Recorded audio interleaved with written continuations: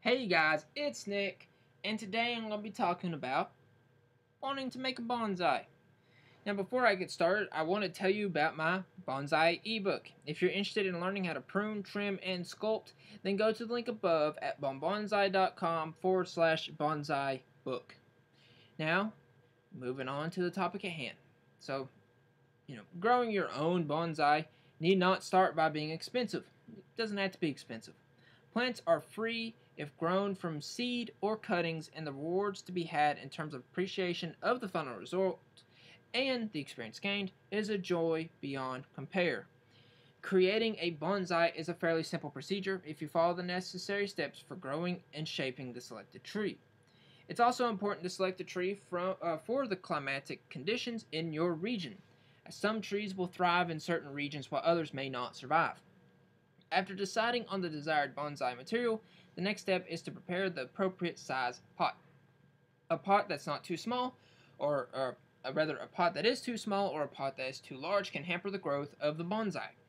In addition, the pot should have an outlet or an opening at the bottom to allow water to drain freely.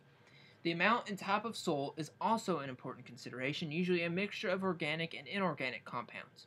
To allow for proper placement in its container, you may have to cut some of its roots. By reducing the massive roots in the pot, pruning provides space for young, vigorous roots to grow and absorb water and minerals. Remember, it is the trimming of the roots while confining the tree to a shallow container that keeps the tree miniaturized, or rather keeps it a bonsai.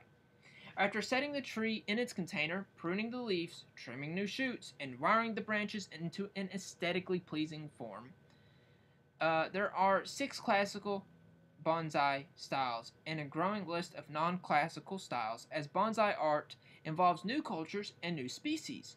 Aesthetics, however, is not an end in itself, but is linked to the physiology and good health of the bonsai. Once you have proudly completed your work of art, you should become familiar with the basic rules for maintaining your tree in good health so that it can reward you with many years of pleasure. Method and frequency of watering, lighting requirements, trimming, repotting, prevention of diseases and insects, and plant fertilization are just a few topics with which you should become familiar.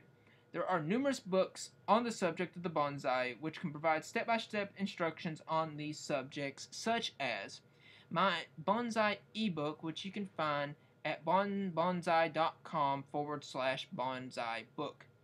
So, that's all for this video. I hope that it helps you in some way, shape, or form. I'll be making dozens more videos, so make sure you subscribe, and I'll see you in the next one.